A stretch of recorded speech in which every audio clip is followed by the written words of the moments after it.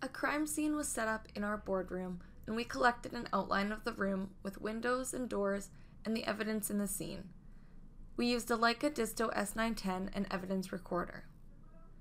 Evidence Recorder has seamless integration with Map360 software, and in this video, I will show you how to quickly transform your scene measurements into an accurate deliverable.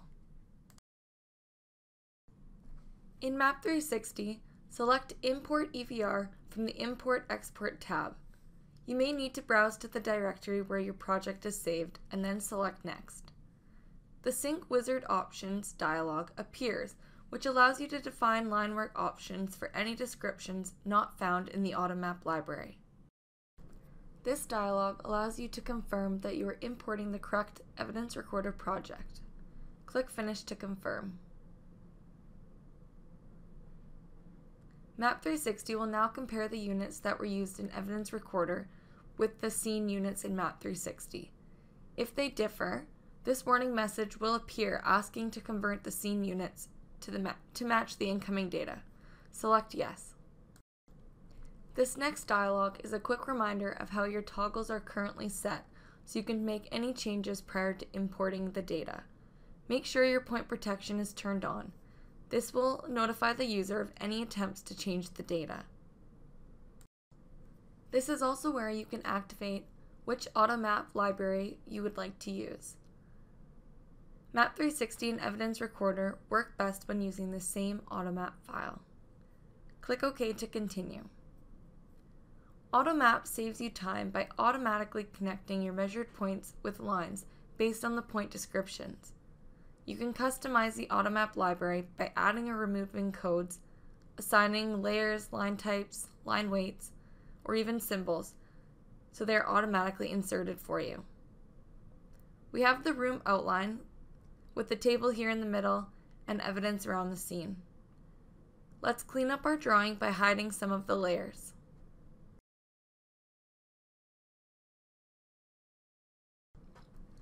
Let's start by adding walls to the outline of the room.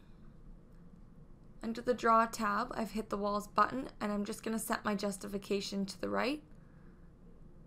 And I'm just snapping to the points that were captured outlining this room.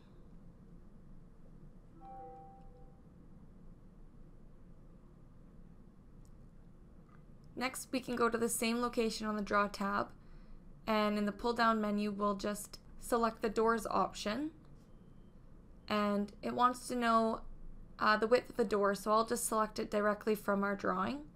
And then for the door height and header height, I'm going to enter those values, the defaults that it's giving me, and I'm just going to select the parent wall and then the first point of the door. And we can do the same thing with the windows.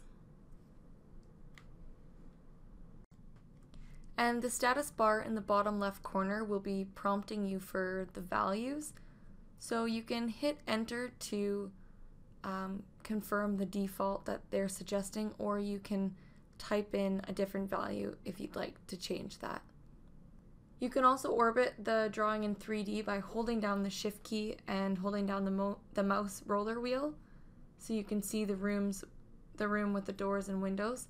And to return to the top-down view, you just go to the Home tab and hit this top-down button. I'll go back into the Draw tab and use the Symbol Librarian to insert a table in the room. And I'll just place it right in the middle here. And then I can use the Resize Block tool. And because I know the size of the table, I'll just turn off my aspect ratio and type in the values. And it'll be resized for me. And then I can just use the Move command and snap to the midpoint of the table and accurately place that on top of the measured table lines.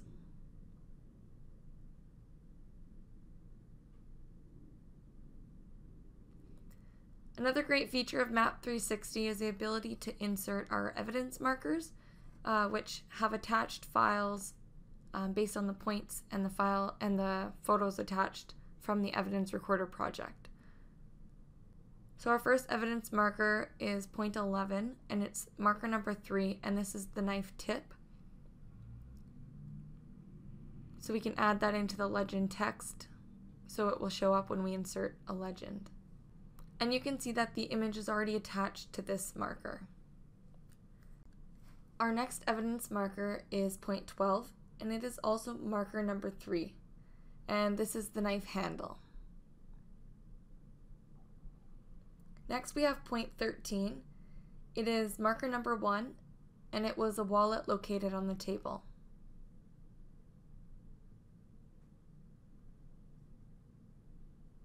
And finally we have point 14, which were a set of keys located on the ground.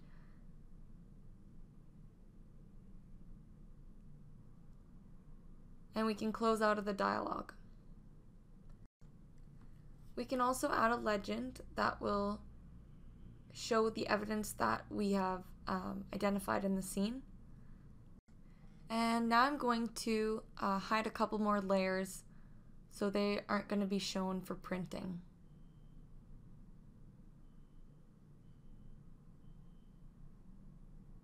It just cleans up the scene a little bit more.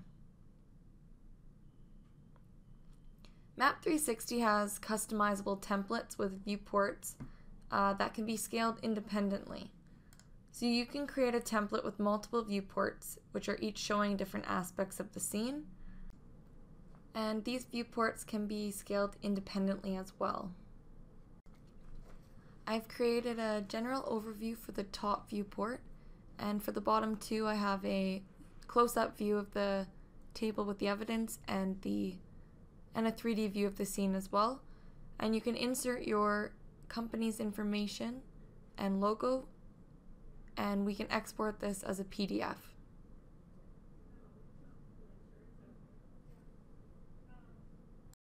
An additional deliverable you can create is an evidence report, which has the image associated with each evidence marker, as well as a diagram attached as the title page.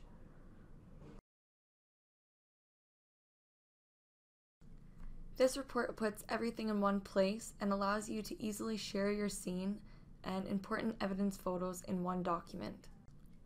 And the files that you attach to your evidence markers can be opened for full viewing uncompressed. You can see all the attachments also from the toolbar on the side. Thank you for watching.